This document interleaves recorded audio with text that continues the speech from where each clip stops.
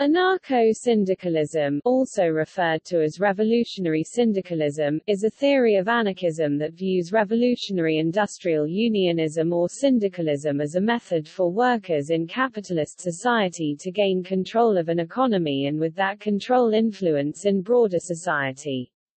Syndicalists consider their economic theories a strategy for facilitating worker self-activity and as an alternative cooperative economic system with democratic values and production centered on meeting human needs. The basic principles of anarcho-syndicalism are solidarity, direct action, action undertaken without the intervention of third parties such as politicians, bureaucrats and arbitrators, and direct democracy, or workers' self-management. The end goal of syndicalism is to abolish the wage system, regarding it as wage slavery. Anarcho-syndicalist theory therefore generally focuses on the labor movement. Anarcho-syndicalists view the primary purpose of the state as being the defense of private property, and therefore of economic, social and political privilege, denying most of its citizens the ability to enjoy material independence and the social autonomy that springs from it. Reflecting the anarchist philosophy from which it draws its primary inspiration, anarcho-syndicalism is centered around the idea that power corrupts and that any hierarchy that cannot be ethically justified must either be dismantled or replaced by decentralized egalitarian control.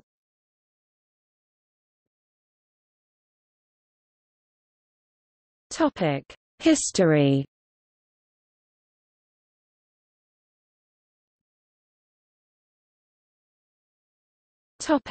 Origins.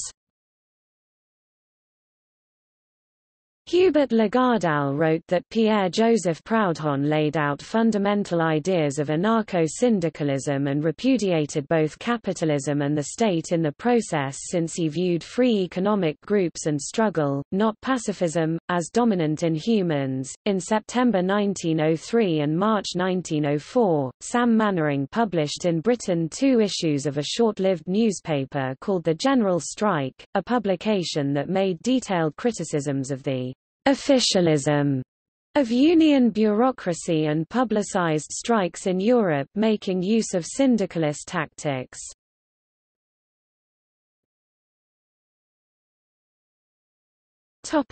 International Workers' Association. In 1910, the Confederación Nacional del Trabajo (CNT) was founded in the middle of the Restoration in Barcelona in a congress of the Catalan trade union Solidaridad Obrera (Workers' Solidarity), with the objective of constituting an opposing force to the then-majority trade union, the socialist UGT, and to speed up the economic emancipation of the working class through the revolutionary expropriation of the bourgeoisie. The CNT started small, counting 26,571 members represented through several trade unions and other confederations. In 1911, coinciding with its first Congress, the CNT initiated a general strike that provoked a Barcelona judge to declare the union illegal until 1914. That same year of 1911, the trade union officially received its name. From 1918 on, the CNT grew stronger and had an outstanding role in the events of the Le Canadiens general strike, which paralyzed 70% of industry in Catalonia in 1919, the year the CNT reached a membership of 700,000. Around that time, panic spread among employers, giving rise to the practice of pistolerismo, employing thugs to intimidate active unionists, causing a spiral of violence that significantly affected the trade union. These pistoleros are credited with killing 21 union leaders in 48 hours. In 1922, the International Workers' Association (IWA) was founded in Berlin and the CNT joined immediately, but with the rise of Miguel Primo de Rivera's dictatorship, the labor union was outlawed once again the following year.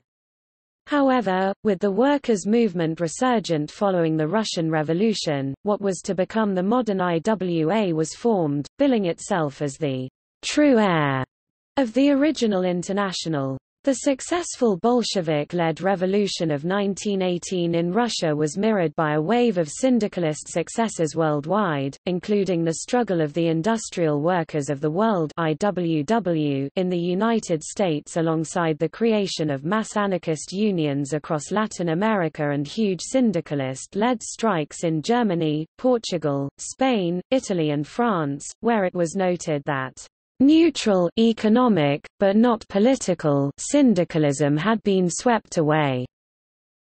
The final formation of this new international, then known as the International Workingmen's Association, took place at an illegal conference in Berlin in December 1922, marking an irrevocable break between the international syndicalist movement and the Bolsheviks.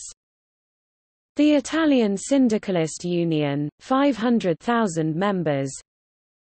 The Argentine Workers' Regional Organization, FORA, 200,000. The General Confederation of Workers in Portugal, 150,000. The Free Workers' Union of Germany, FAUD, 120,000. The Committee for the Defense of Revolutionary Syndicalism in France, 100,000. The Fédération du Combattant from Paris, 32,000. The Central Organization of the Workers of Sweden, SAC, 32,000. The National Labour Secretariat of the Netherlands, 22,500. The Industrial Workers of the World in Chile, 20,000. The Union for Syndicalist Propaganda in Denmark, 600. The first secretaries of the International included the famed writer and activist Rudolf Rocker, along with Augustin Souchy and Alexander Shapiro. Following the First Congress, other groups affiliated from France, Austria, Denmark, Belgium, Switzerland, Bulgaria, Poland and Romania. Later, a block of unions in the United States, Colombia, Peru, Ecuador, Guatemala, Cuba, Costa Rica and El Salvador also shared the IWA's statutes. The biggest syndicalist union in the United States was the IWW and considered joining, but eventually ruled out affiliation in 1936 by citing the IWA's policies on religious and political affiliation. Although not anarcho-syndicalist, the IWW were informed by developments in the broader revolutionary syndicalist milieu at the turn of the 20th century. At its founding Congress in 1905, influential members with strong anarchist or anarcho-syndicalist sympathies like Thomas J. Haggerty, William Troutman and Lucy Parsons contributed to the union's overall revolutionary syndicalist orientation. Although the terms anarcho-syndicalism and revolutionary syndicalism are often used interchangeably, the anarcho-syndicalist label was not widely used until the early 1920s. The term anarcho-syndicalist only came into wide use in 1921–1922 when it was applied polemically as a pejorative term by communists to any syndicalists, who opposed increased control of syndicalism by the communist parties. In fact, depending on the translation, the original statement of aims and principles of the IWA, drafted in 1922, refers not to anarcho-syndicalism, but to revolutionary syndicalism or revolutionary unionism.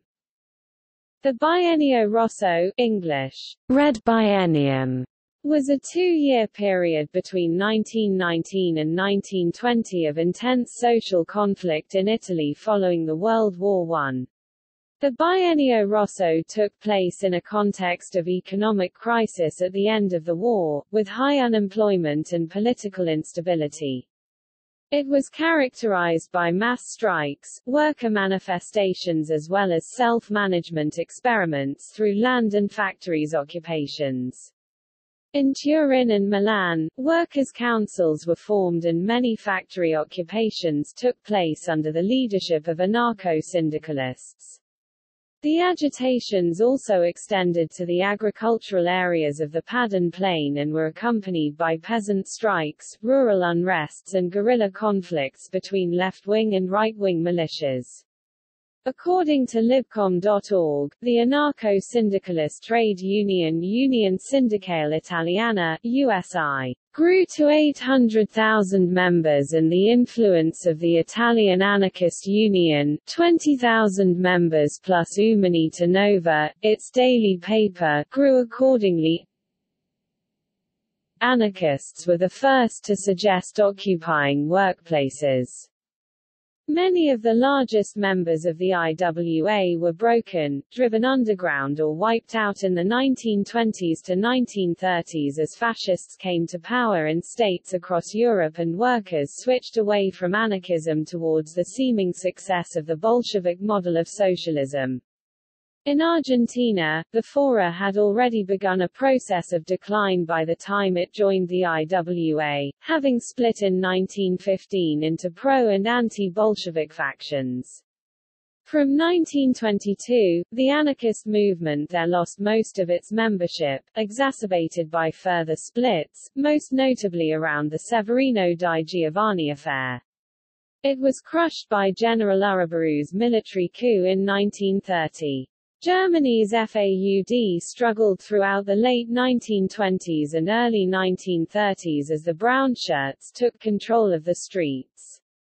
Its last National Congress in Erfurt in March 1932 saw the Union attempt to form an underground bureau to combat Adolf Hitler's fascists, a measure that was never put into practice as mass arrests decimated the conspirators' ranks. The editor of the FAUD organ Der Syndicalist, Gerhard Wartenberg, was killed in Sachsenhausen concentration camp. Karl Windhoff, delegate to the IWA Madrid Congress of 1931, was driven out of his mind and also died in a Nazi death camp. There were also mass trials of FAUD members held in Wuppertal and Renani, many of these never survived the death camps.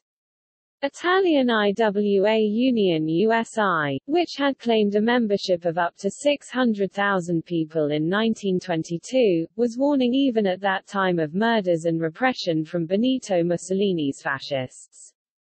It had been driven underground by 1924, and although it was still able to lead significant strikes by miners, metalworkers and marble workers, Mussolini's ascent to power in 1925 sealed its fate. By 1927, its leading activists had been arrested or exiled. Portugal's CGT was driven underground after an unsuccessful attempt to break the newly installed dictatorship of Gomes da Costa with a general strike in 1927 that led to nearly 100 deaths. It survived underground with 15–20,000 members until January 1934, when it called a general revolutionary strike against plans to replace trade unions with fascist corporations, which failed. It was able to continue in a much reduced state until World War II, but was effectively finished as a fighting union. Massive government repression repeated such defeats around the world as anarcho-syndicalist unions were destroyed in Peru, Brazil, Colombia, Japan, Cuba, Bulgaria, Paraguay and Bolivia. By the end of the 1930s, legal anarcho-syndicalist trade unions existed only in Chile, Bolivia, Sweden and Uruguay. However, perhaps the greatest blow was struck in the Spanish Civil War, which saw the CNT, then claiming a membership of 1.58 million, driven underground with the defeat of the Spanish Republic by Francisco Franco. The 6th IWA Congress took place in 1936, shortly after the Spanish Revolution had begun, but was unable to provide serious material support for the section. The IWA held its last pre-war congress in Paris in 1938. With months to go before the German invasion of Poland, it received an application from ZZZ, a syndicalist union in the country claiming up to 130,000 workers. ZZZ members went on to form a core part of the resistance against the Nazis and participated in the Warsaw Uprising. However, the International was not to meet again until after World War II had finished in 1951. During the war, only one member of the IWA was able to continue to function as a revolutionary union, the SAC in Sweden. In 1927, with the moderate positioning of some Kenetistas (CNT) members, the Federación Anarquista Ibérica (FI), an association of anarchist affinity groups, was created in Valencia. The FI would play an important role during the following years through the so-called Trebizond connection with the CNT, that is, the presence of FI elements in the CNT, encouraging the labor union not to move away from its anarchist principles, an influence that continues today.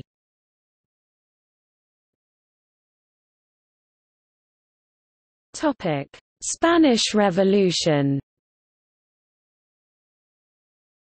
On 1 June 1936, the CNT joined the UGT in declaring a strike of building workers, mechanics, and lift operators. A demonstration was held, 70,000 workers strong. Members of the Falange attacked the strikers. The strikers responded by looting shops, and the police reacted by attempting to suppress the strike. By the beginning of July, the CNT was still fighting while the UGT had agreed to arbitration. In retaliation to the attacks by the Falangists, anarchists killed 3 bodyguards of the Falangist leader José Antonio Primo de Rivera. The government then closed the CNT's centers in Madrid and arrested David Antona and Cipriano Mera, 2 CNT militants. George Orwell wrote of the nature of the new society that arose in the communities. I had dropped more or less by chance into the only community of any size in Western Europe where political consciousness and disbelief in capitalism were more normal than their opposites. Up here in Aragon one was among tens of thousands of people, mainly though not entirely of working-class origin, all living at the same level and mingling on terms of equality. In theory it was perfect equality, and even in practice it was not far from it.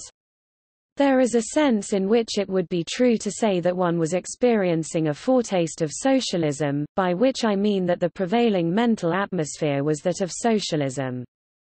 Many of the normal motives of civilized life, snobbishness, money grubbing, fear of the boss, etc., had simply ceased to exist.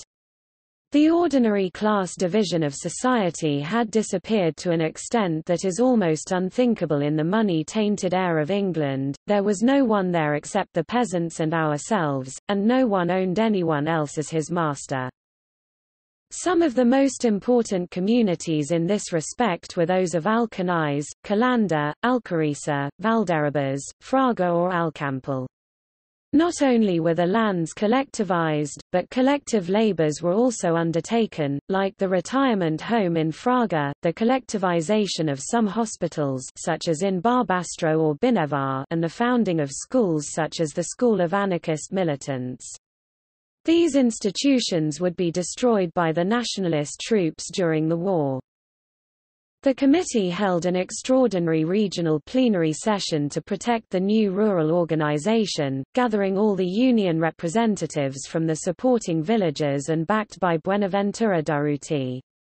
Against the will of the mainly Catalan CNT National Committee, the Regional Defense Council of Aragon was created.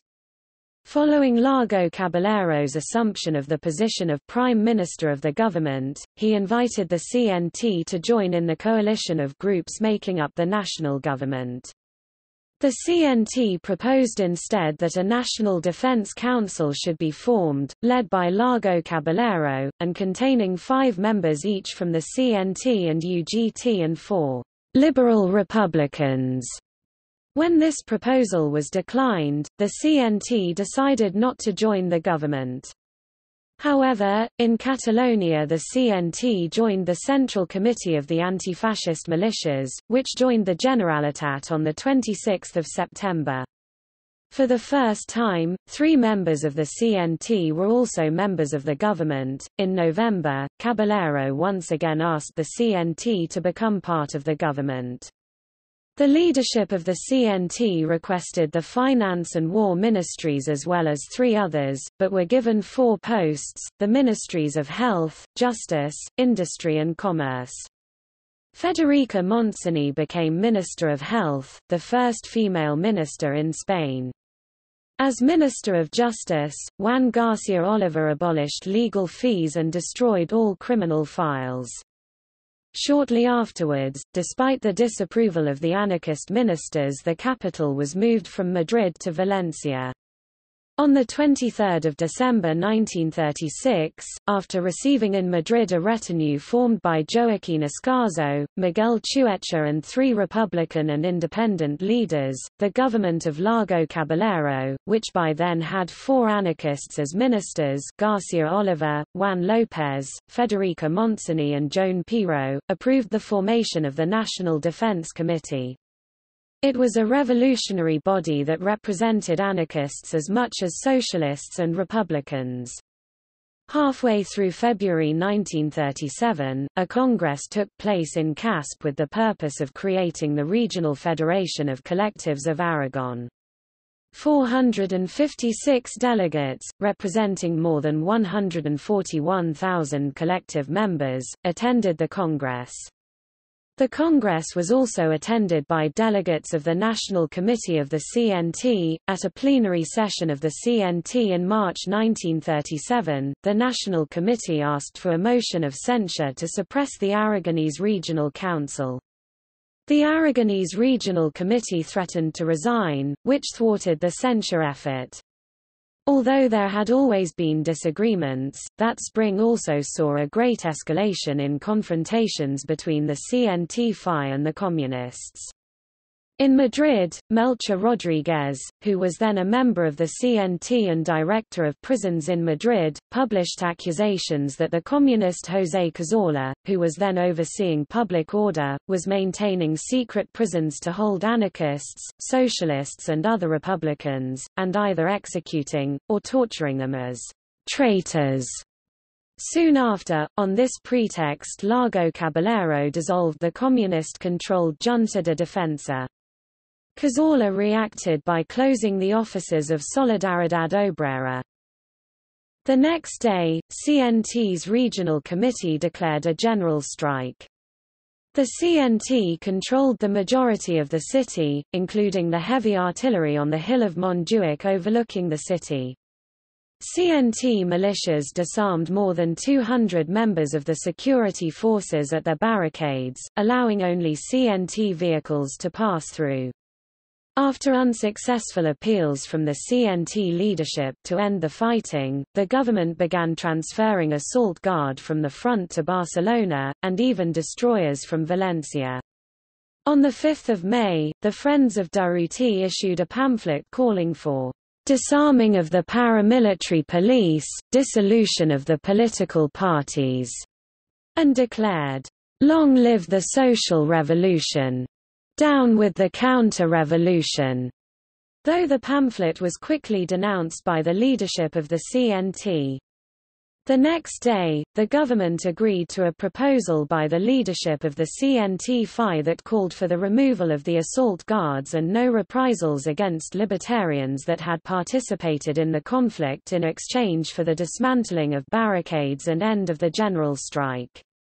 However, neither the PSUC or the assault guards gave up their positions and according to historian Anthony Beaver, carried out violent reprisals against libertarians. By 8 May, the fighting was over. These events, the fall of Largo Caballero's government and the new prime ministership of Juan Negrín soon led to the collapse of much that the CNT had achieved immediately following the rising the previous July. At the beginning of July, the Aragonese organizations of the Popular Front publicly declared their support for the Alternative Council in Aragon, led by their president, Joaquín Escarzo. 4 weeks later, the 11th Division under Enrique Lista entered the region. On the 11th of August 1937, the Republican government, now situated in Valencia, dismissed the Regional Council for the Defense of Aragon. Leicester's division was prepared for an offensive on the Aragonese front, but they were also sent to subdue the collectives run by the CNT-UGT and in dismantling the collective structures created the previous 12 months. The offices of the CNT were destroyed and all the equipment belonging to its collectives was redistributed to landowners. The CNT leadership not only refused to allow the anarchist columns on the Aragon front to leave the front to defend the collectives, but they failed to condemn the government's actions against the collectives, causing much conflict between it and the rank and file membership of the Union. In April 1938, Juan Negrin was asked to form a government and included Segundo Blanco, a member of the CNT, as Minister of Education, and by this point, the only CNT member left in the cabinet. At this point, many in the CNT leadership were critical of participation in the government, seeing it as dominated by the communists. Prominent CNT leaders went so far as to refer to Blanco as "sop of the libertarian movement" and "just one more Negrinist." On the other side, Blanco was responsible for installing other CNT members into the Ministry of Education and stopping the spread of communist propaganda by the ministry. In March 1939, with the war nearly over, CNT leaders participated in the National Defense Council's coup overthrowing the government of the socialist Juan Negrin. Those involved included the CNT's Eduardo Val and José Manuel González Marín serving on the council, while Cipriano Mera's 70th Division provided military support, and Melchor Rodríguez became mayor of Madrid. The council attempted to negotiate a peace with Franco, though he granted virtually none of their demands.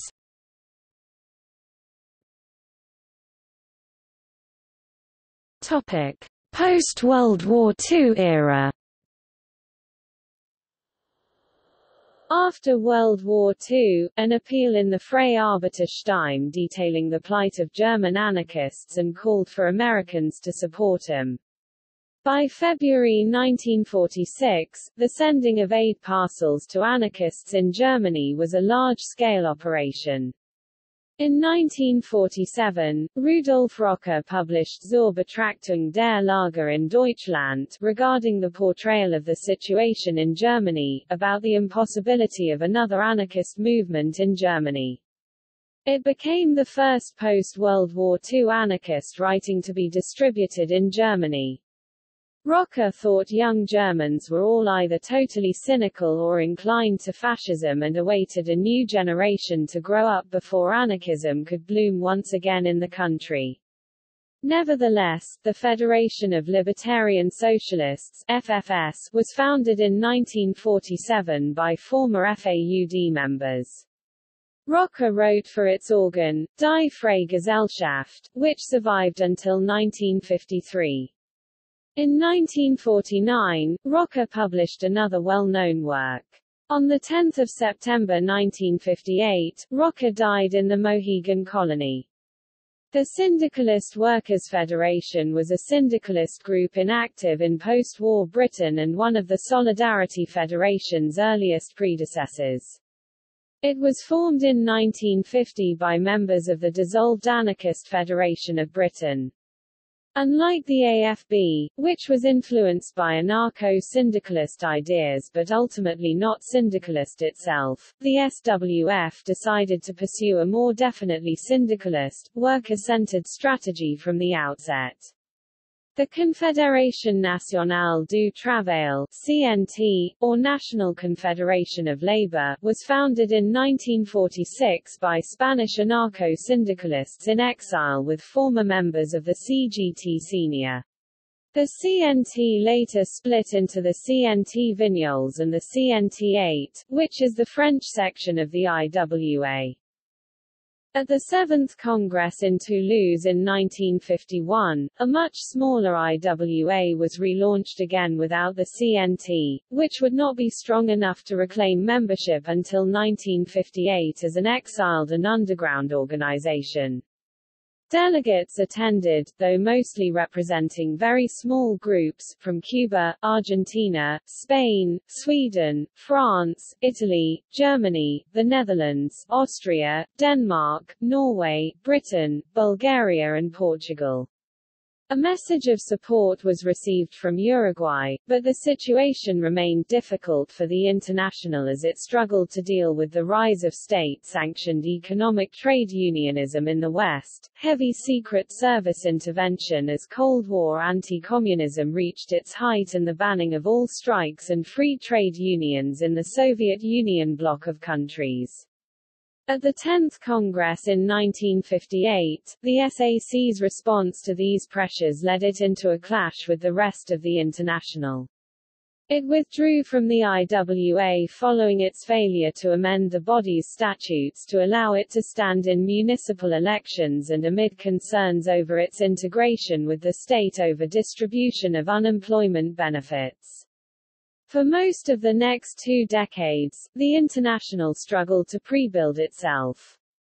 In 1976 at the 15th Congress, the IWA had only 5 member groups, 2 of which, the Spanish and Bulgarian members, were still operating in exile, though following Franco's death in 1975, the CNT was already approaching a membership of 200,000. The Direct Action Movement was formed in 1979, when the one remaining SWF branch, along with other smaller anarchist groups, decided to form a new organization of anarcho-syndicalists in Britain. The DAM was highly involved in the miners' strike as well as a series of industrial disputes later in the 1980s, including the Ardbride dispute in Ardrossan, Scotland, involving a supplier to Laura Ashley, for which the DAM received international support. From 1988 in Scotland, then England and Wales, the DAM was active in opposing the poll tax. In March 1994, DAM changed to its current name, the Solidarity Federation, having previously been the Direct Action Movement since 1979 and before that the Syndicalist Workers' Federation since 1950. Presently, the Solidarity Federation publishes the quarterly magazine Direct Action, presently on hiatus, and the newspaper Catalyst. In 1979, a split over representative unionism, professional unionism and state-funded schemes saw the CNT divided into 2 sections, the CNT as it is today and the Confederación General del Trabajo. After Franco's death in November 1975 and the beginning of Spain's transition to democracy, the CNT was the only social movement to refuse to sign the 1977 Moncloa Pact, an agreement amongst politicians, political parties and trade unions to plan how to operate the economy during the transition. In 1979, the CNT held its first Congress since 1936 as well as several mass meetings, the most remarkable one in Montjuic. Views put forward in this Congress would set the pattern for the CNT's line of action for the following decades: no participation in union elections, no acceptance of state subsidies, no acknowledgement of works councils and support of union sections. In this first Congress, held in Madrid, a minority sector in favor of union elections split from the CNT, initially calling themselves CNT Valencia Congress, referring to the alternative Congress held in this city, and later Confederación General del Trabajo (CGT), after an April 1989 court decision determined that they could not use the CNT initials. In 1990, a group of CGT members left this union because they rejected the CGT's policy of accepting government subsidies, founding Solidaridad Obrera. 1 year before, the 1978 Scala case affected the CNT. An explosion killed 3 people in a Barcelona nightclub. The authorities alleged that striking workers blew themselves up and arrested surviving strikers, implicating them in the crime. CNT members declared that the prosecution sought to criminalize their organization.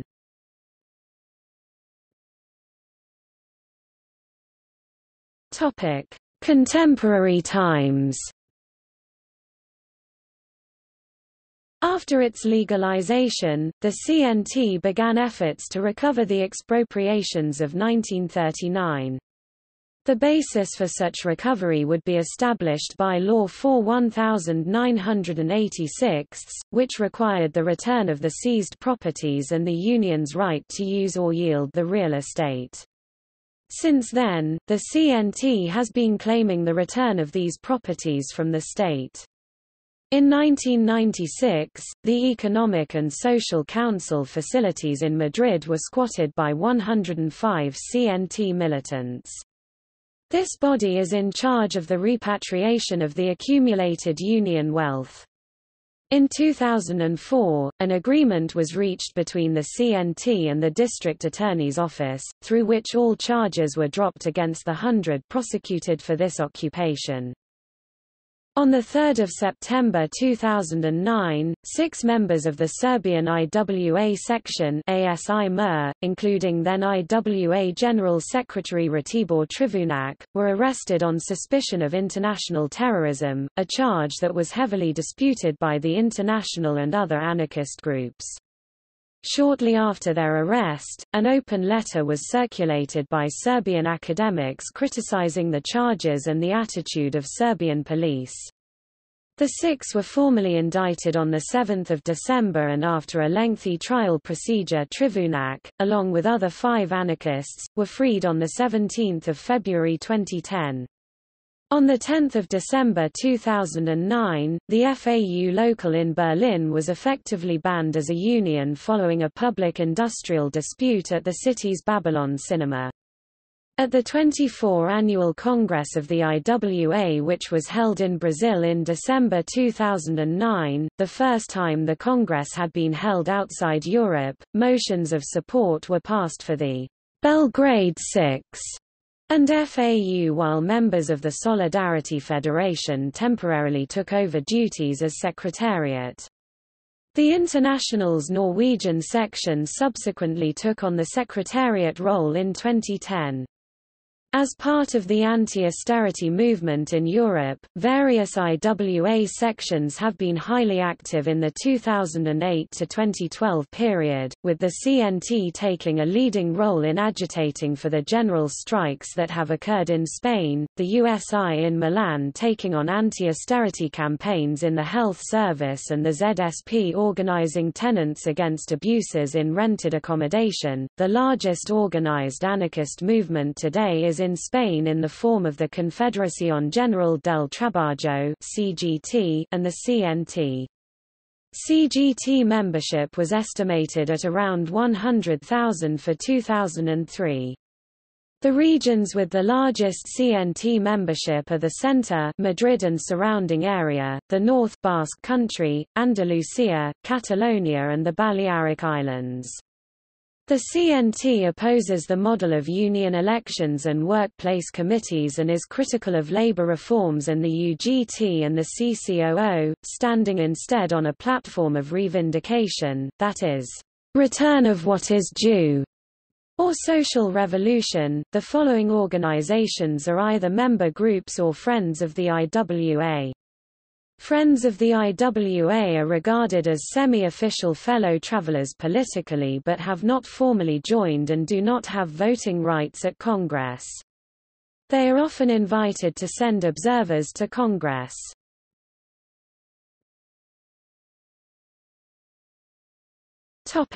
Theory and politics.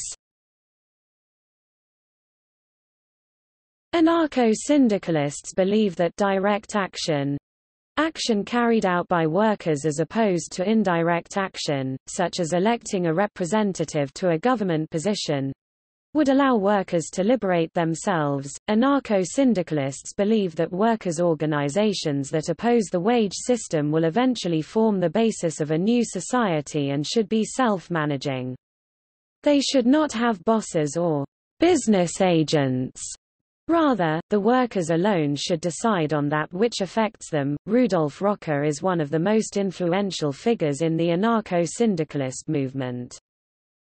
Noam Chomsky, who was influenced by Rocker, wrote the introduction to a modern edition of Anarcho-syndicalism, Theory and Practice.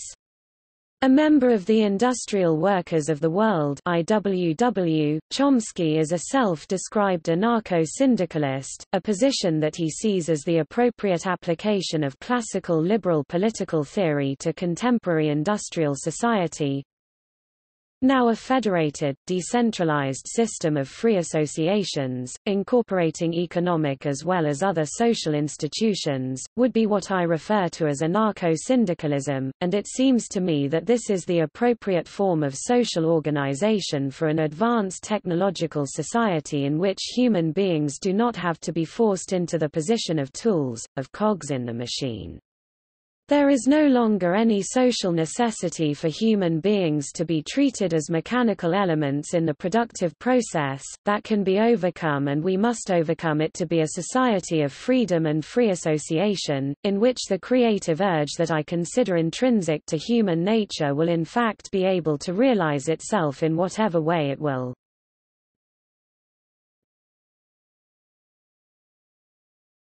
Topic: Criticisms and responses. Anarcho-syndicalism has been criticized as anachronistic by some contemporary anarchists. In 1992, Murray Bookchin spoke against its reliance on an outdated view of work as practical and realistic. As anarcho-syndicalism may seem, it represents in my view an archaic ideology rooted in a narrowly economistic notion of bourgeois interest, indeed of a sectorial interest as such. It relies on the persistence of social forces like the factory system and the traditional class consciousness of the industrial proletariat that are waning radically in the Euro-American world in an era of indefinable social relations and ever-broadening social concerns. Broader movements and issues are now on the horizon of modern society that, while they must necessarily involve workers, require a perspective that is larger than the factory, trade union, and a proletarian orientation.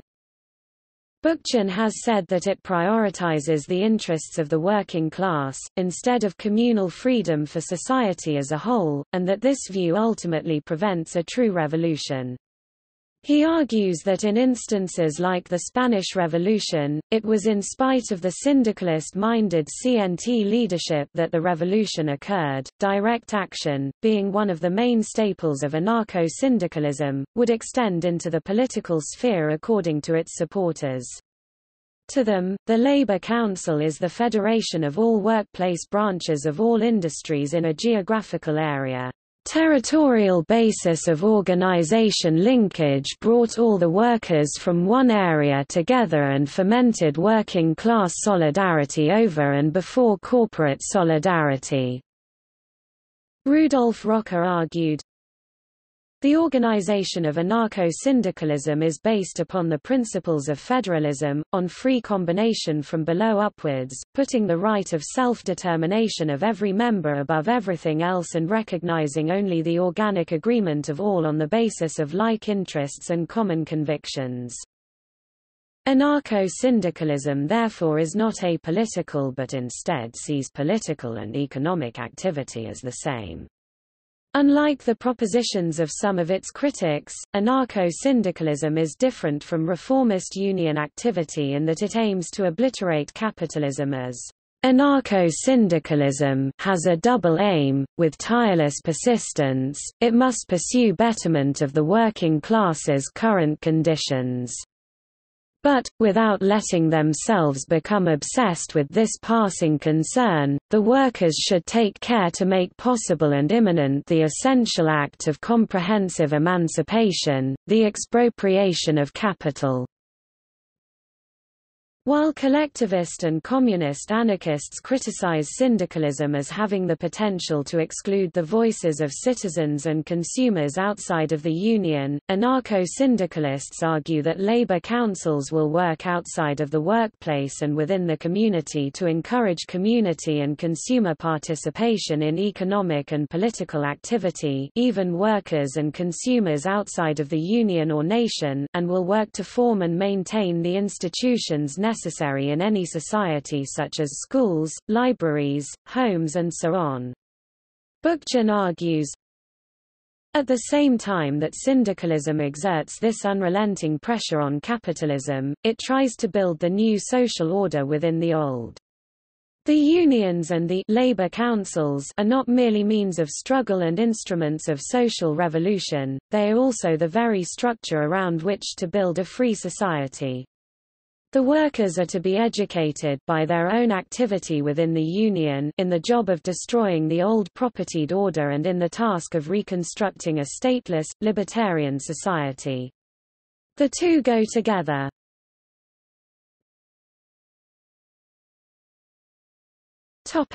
In popular culture. The 1975 film Monty Python and the Holy Grail makes reference to anarcho-syndicalism. In a scene with a character named Dennis, King Arthur becomes frustrated by Dennis' explanation of the anarcho-syndicalist commune in which he lives. Ursula K. Le Guin's novel The Dispossessed 1974 shows a fictional functioning anarcho-syndicalist society. The novel is subtitled, An Ambiguous Utopia. Living Utopia, Vivir la Utopia, documentary film from 1997 about anarcho-syndicalism and anarchism in Spain. Noam Chomsky, The Relevance of Anarcho-Syndicalism, interviewed by Peter J., 1976, video and text. See also